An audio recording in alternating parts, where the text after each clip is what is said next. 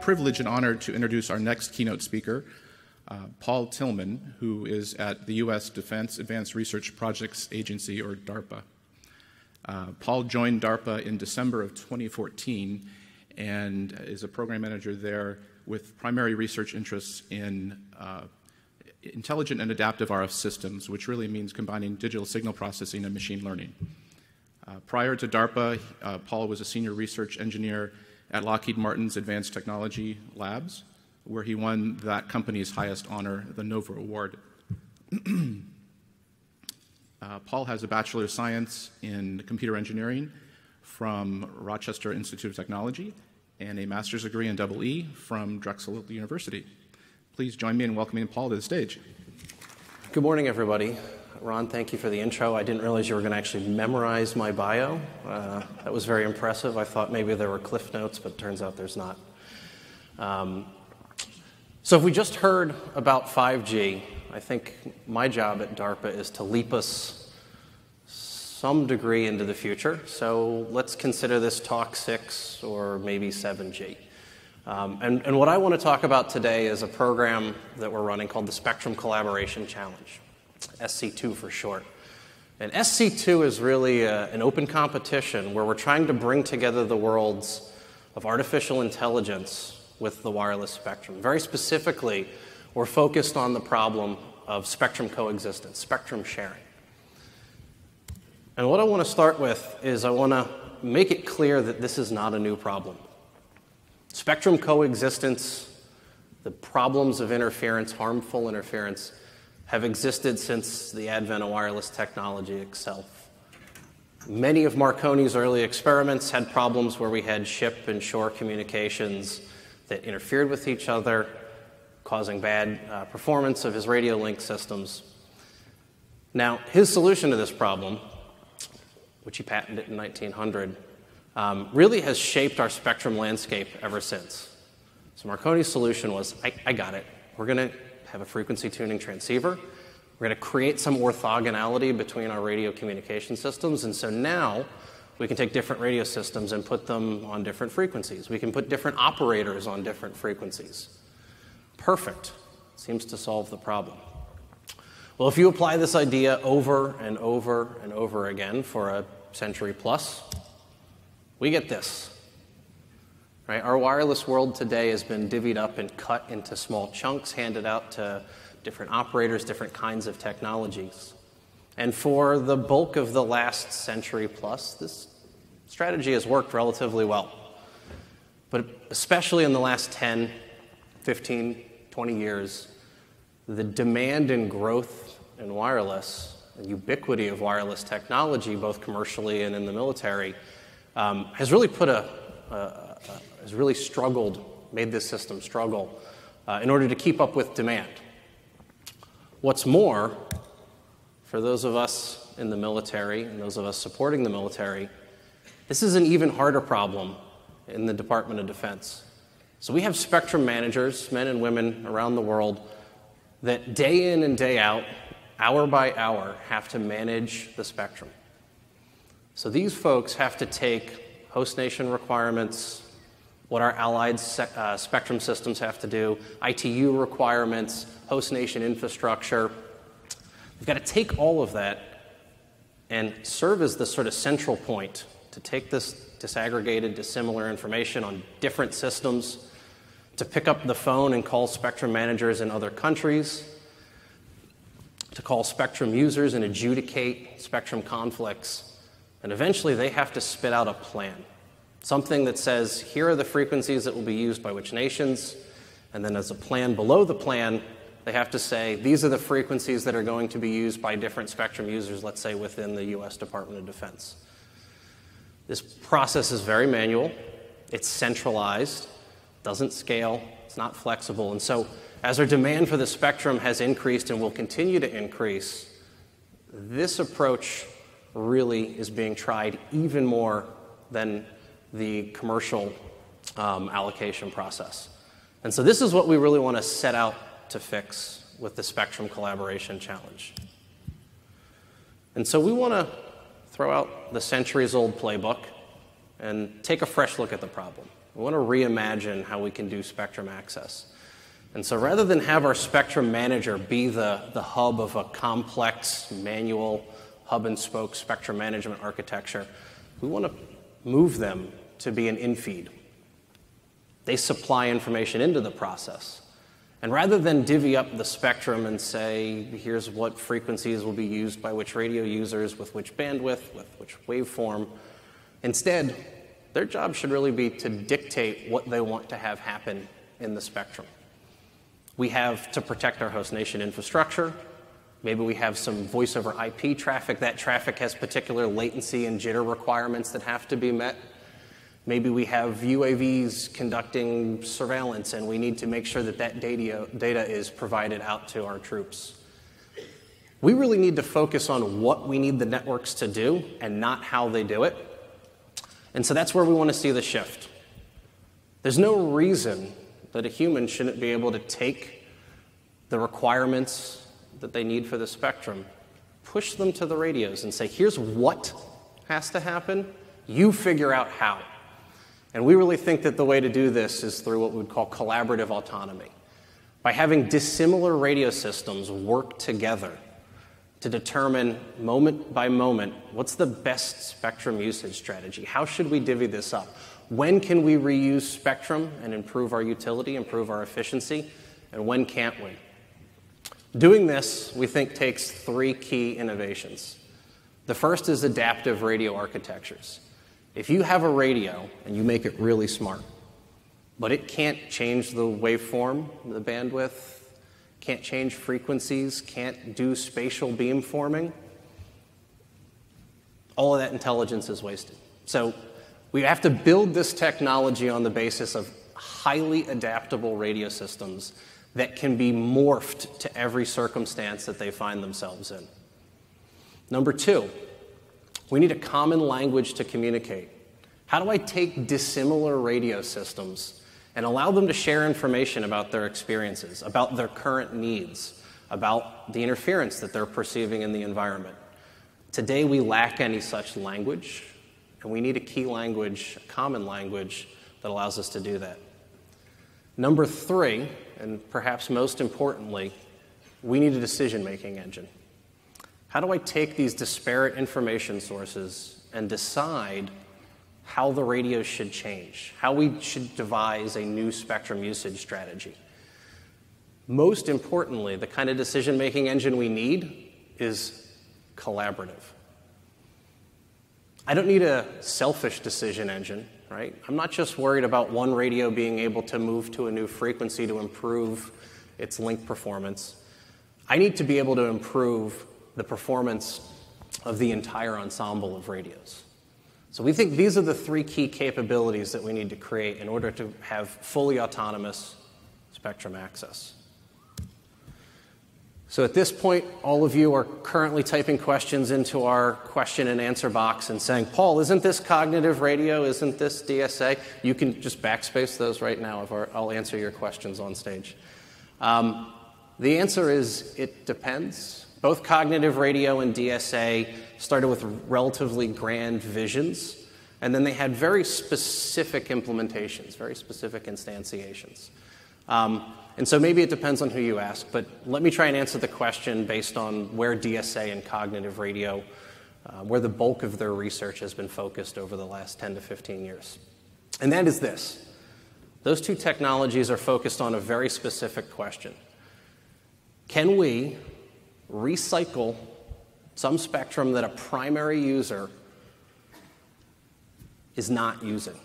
When they're not using the spectrum, can a secondary user come in and use it? It's great. There's nothing wrong with this problem. There's nothing wrong with the solutions to this problem. But it's a microcosm of the larger problem. If we really want large-scale spectrum autonomy, if we want to be able to nimbly configure and reconfigure the spectrum without years-long commercial processes in order to reallocate spectrum, or hourly, daily processes in the military to reallocate spectrum, then the real challenge we need to address is how do we make dissimilar, heterogeneous radio technologies autonomously manage the spectrum, but without requiring prior knowledge. You should not need to know the ins and outs of every other radio that you might have to share the spectrum with. On top of that, you can then ask a question, and then can this heterogeneous set of peer spectrum users, can they also share with some primary user? But the real key question here is, how do we get these heterogeneous technologies, these dissimilar technologies, to be able to, in real time, devise spectrum usage strategies? So, this is a really tough challenge. And the reason this is tough is because this is what we call a multi-agent problem. To help us sort of pull the thread and understand what a multi-agent problem is and make sure we're all speaking common language, let me start by telling you what a single agent problem is, and I'll use the DSA example we just did as a backdrop. So in a single agent system, we have an actor, and that actor is going to take actions on some environment, and then based on the actions they take, the environment is going to move from one state to some new state. And then I get a reward. If I successfully move the system in the direction that I wanted, if my job was to minimize interference and I minimized interference, I get a reward, a positive reward. If I tried to minimize interference and I made more, I get a negative reward.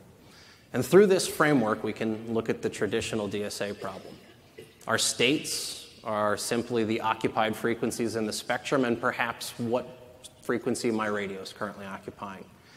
Our actions are simple. Change frequency. Nothing more than that. And our rewards are also straightforward. I want to improve the performance of my radio link. This is all very tractable. You can solve this as a reinforcement learning problem. It's sufficiently tractable that you could canonically write this down and sort of solve it on pen and paper. This is not the Sc2 problem, and this is not a scalable solution that we can use as the basis of an autonomous spectrum ecosystem. This is the Sc2 problem. We have multiple actors all acting on the same environment. What's more is that they're heterogeneous.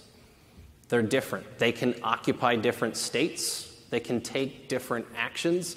And maybe most challengingly, they have a different process of deciding what to do next. And so things get much worse in this construct. Our states are now the occupied frequencies, but it's also the Cartesian product, the multiplication of all of the individual states that every single radio operating in this environment can be. That's a state space explosion.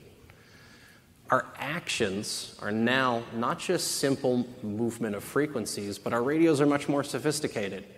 So we can change frequency, we can change bandwidth. We can beamform on transmit and receive. We can adapt our MAC parameters. Perhaps we even do something very advanced like physically change the MAC itself. Maybe I change my spots, move from being a carrier sensing radio to a time division radio, or move from a time division radio to a frequency division radio. And now the reward is really challenging because the reward is now distributed across all the actors.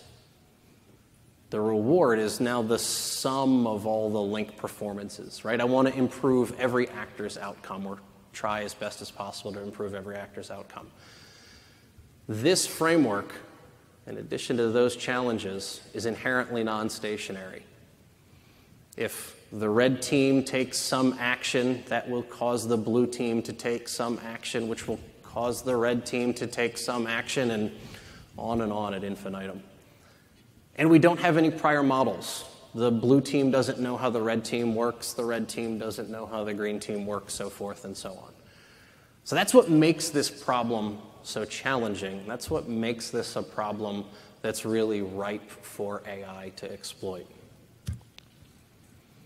Since our focus is really on this large-scale, heterogeneous sharing and coexistence in the spectrum, the program is charted out over 3 phases. We're in the middle of our second phase of the competition right now, and we're steadily marching towards our final phase, where we'll have 5 radio networks, all operating in the same environment, the same frequencies as each other, 100 total radios, plus other incumbents and jammers. So I said at the onset, this is a competition. How do you make this a competition? And the answer to that question is almost always make it a game. And so we've really thought of this problem as a spectrum sharing game, as you will, as an obstacle course. And the obstacle course we sort of frame this way. We take 5 radio technologies from 5 different teams. We put them in the same arena, the same geographic area, and we give them access to the same frequencies. Beyond that, there's no rules. There's no approach to how sharing should happen. There's no requirements on what kind of technology is allowed. There's no division of the spectrum. These radios have to sort out on the fly how the spectrum will be used. Each radio team, as you see, has a job to do. They have voice over IP links or UAV or satellite imagery, or maybe they're just sending simple GPS coordinates. The biggest obstacle in our obstacle course is all the other radios. All the other technologies that think about using the spectrum in a different way than I do are obstacles that I have to avoid. Now, this is not the spectrum challenge, but the spectrum collaboration challenge. Where does collaboration come into play? Each radio network has a special node. We call it the gateway. The gateway has an air interface to talk to the rest of its team. But that air interface isn't going to work to talk to the other dissimilar radio technologies, right? We have different physical layers, MAC layers, so forth and so on. And so the gateway node also has some out-of-band but common technology that it can use to talk to the gateways of other teams. So this could be a wireline connection, a SATCOM link, or maybe even an HF, long-haul, low-bandwidth transmission. But it's a means by which the radio networks can share information about what they're currently doing and how successful they are at it. And by doing this, this provides a mechanism to adapt, not just locally, but at an ensemble level, and a means to drive towards our goal.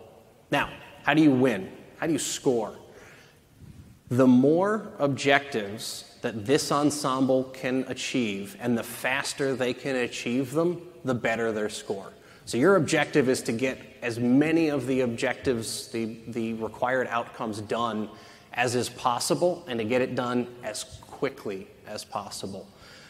The ensembles that are able to do that, and do that efficiently, effectively, consistently, are the best scoring ensembles, and those will be the ones that ultimately are the highest ranked.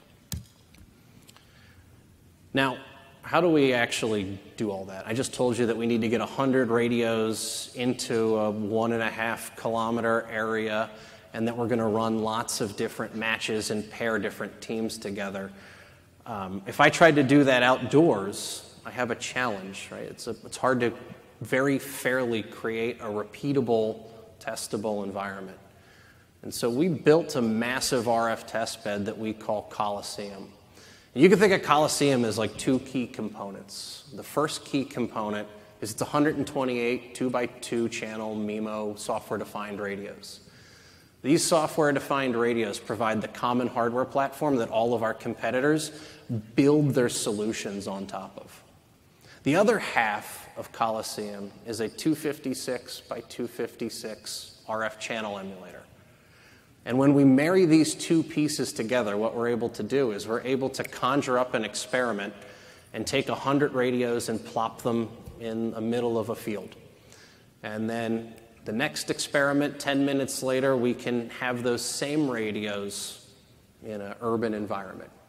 So we're able to use our infrastructure to create an artificial environment that radios can see and operate in real time. So for all intents and purposes, the radios see an environment very much like the real world, but we get that repeatability that we need to run a competition. The last 2 things I'm going to touch on here before I get off the stage, I want to give a little bit of behind the scenes of where the competition's at and the kinds of technologies that are sort of being derived in the competition. I started by saying that the traditional world of DSA is not a sort of sufficient basis to build an ecosystem on. Well, at our tournament event that we ran last year, our first preliminary event, we got some initial evidence that seems to indicate that that may be a true statement. So back in 2014, we ran a small-scale version of this competition before we actually started the large competition that we're in now. And in 2014, we asked this question: can 3 radio links, not networks, links, can 3 radio links figure out how to share the spectrum? And the results you see here, the x-axis is frequency, the y-axis is time. The best performing ensemble of 3 was taking some DSA approach. They were sensing each other and avoiding each other in real time. That costs a lot of resources. It leaves a lot of white space. And we thought, if you try and grow this, that overhead of DSA is going to eat your lunch, as it were. It's not going to scale. And so the bottom here is showing our first tournament from last year. So now we're at 3 radio networks. Each radio network has 5 radio nodes, so the scale's gone up considerably. And now, I apologize, but things are transposed. So the x-axis is time and the y-axis is frequency. But what's really interesting is that the best performing solution from that first tournament, the teams dynamically figured out a way to divide the spectrum somewhat equitably, given the technologies they had. And this was the highest scoring match of any match in the first competition.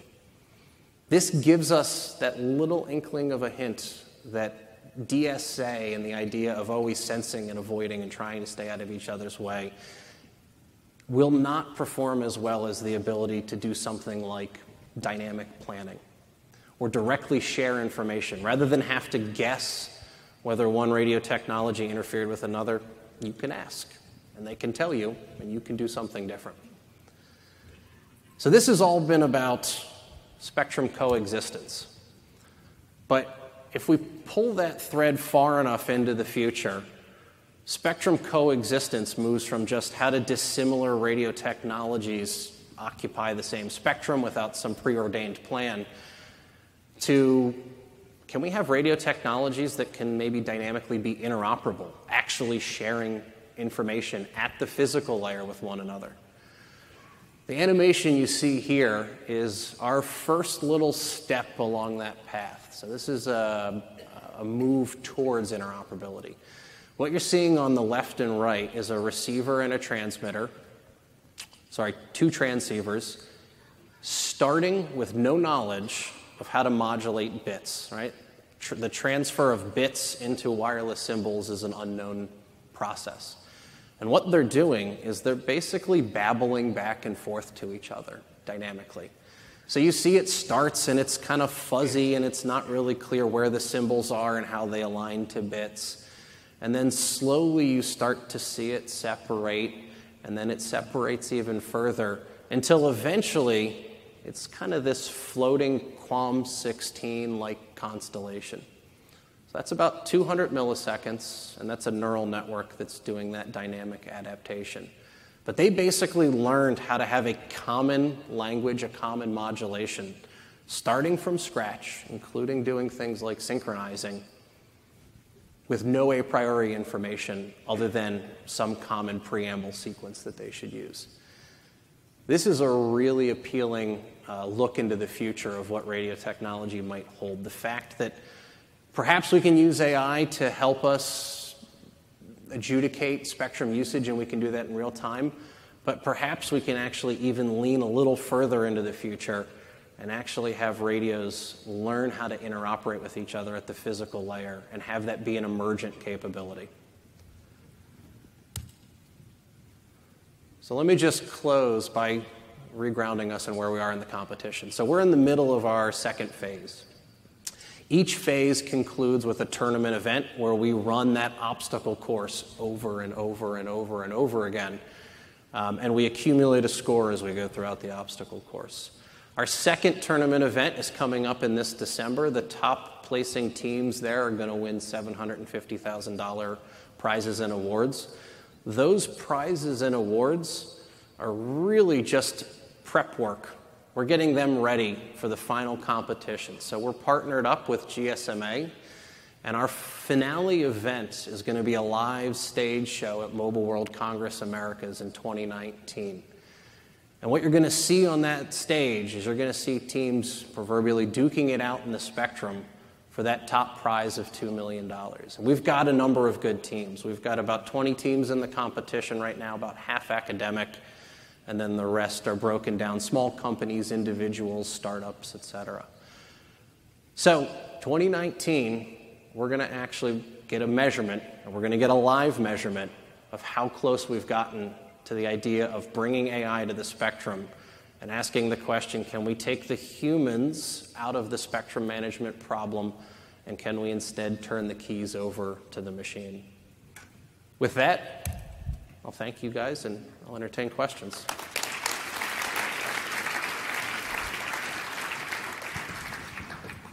Well, thank you so much for the nice talk. Welcome back. Yeah.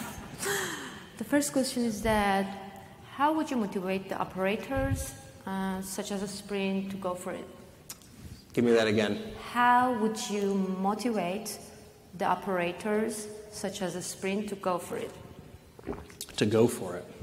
Well, I think one of the challenges is that the spectrum is inevitably finite, right? We can't manufacture or make more of it, which means at some point our current process of taking one technology and saying, you're not using your spectrum, get out, go somewhere else, and we're going to sell or reapportion the spectrum, it has finite longevity. We can't do that forever.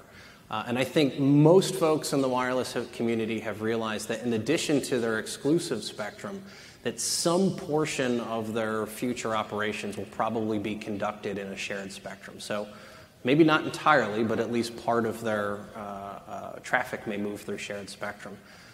To me, the technology we want to create in Sc2 is trying to make sure that we can actually make some guarantees in shared spectrum about what you can do.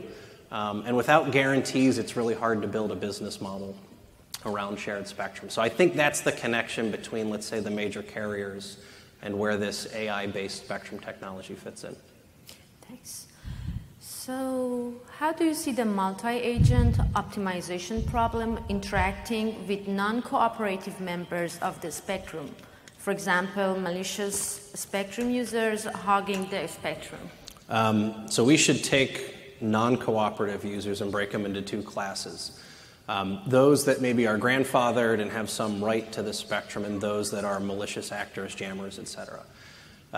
In both cases, what you're going to end up doing is trying to build some kind of dynamic model of how those two actors work. You're going to treat the model differently, though. Your incumbent model, you're going to try and stay out of the incumbent's way, make sure that it can do what it needs to do in the spectrum.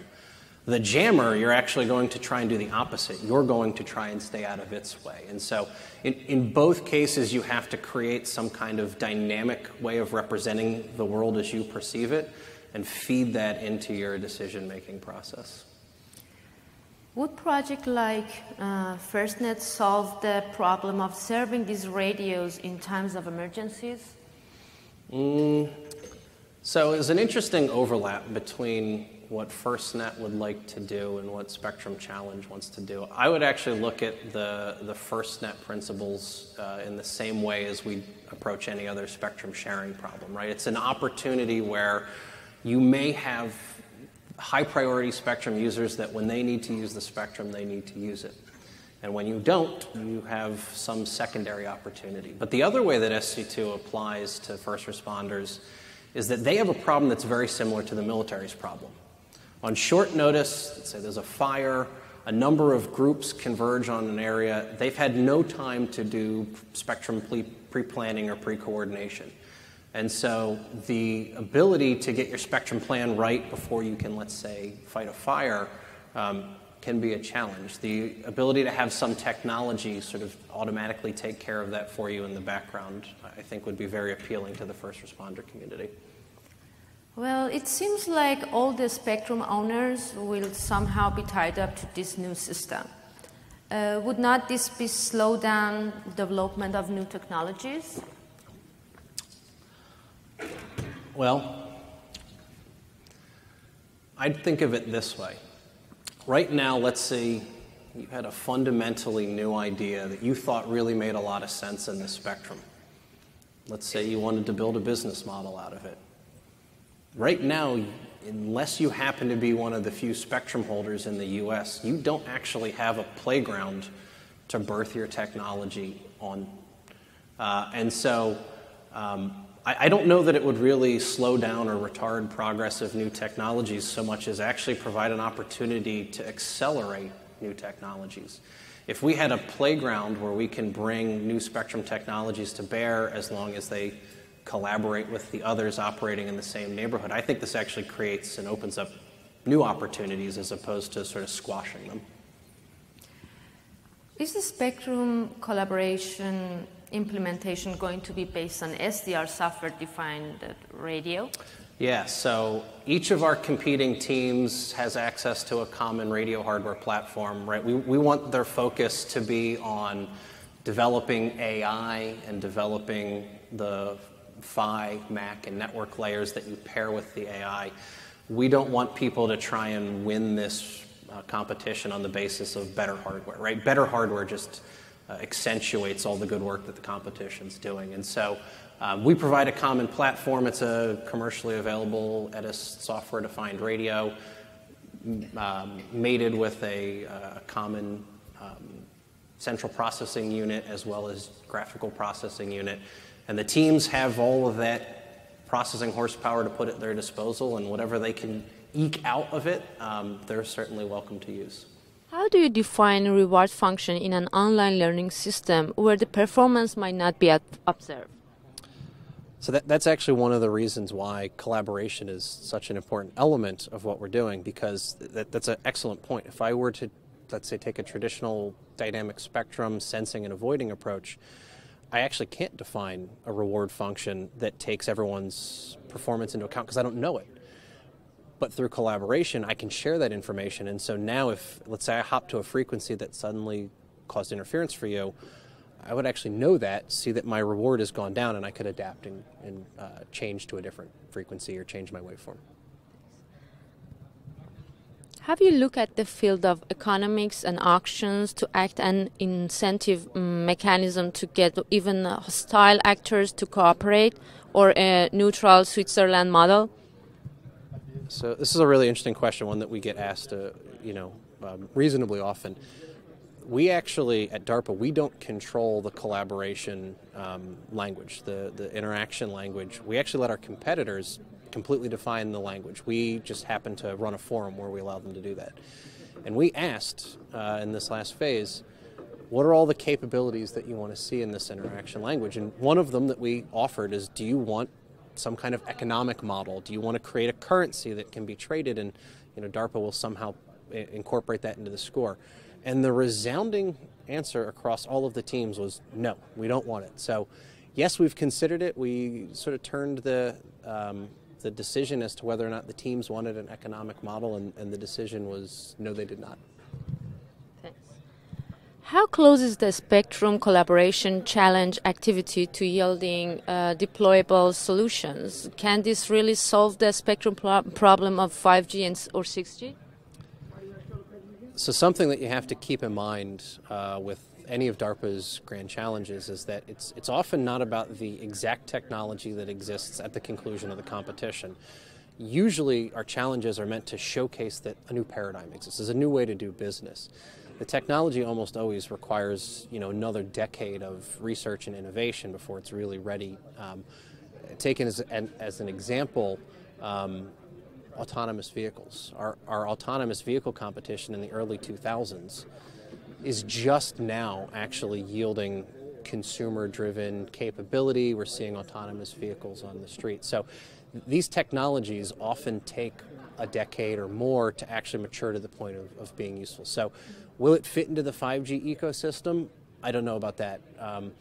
Each of our generations of wireless tends to be about a decade, so probably too late to be in 5G, but maybe if and when there's a 6G, I think maybe that timing might work out. Thank you so much. Thank you.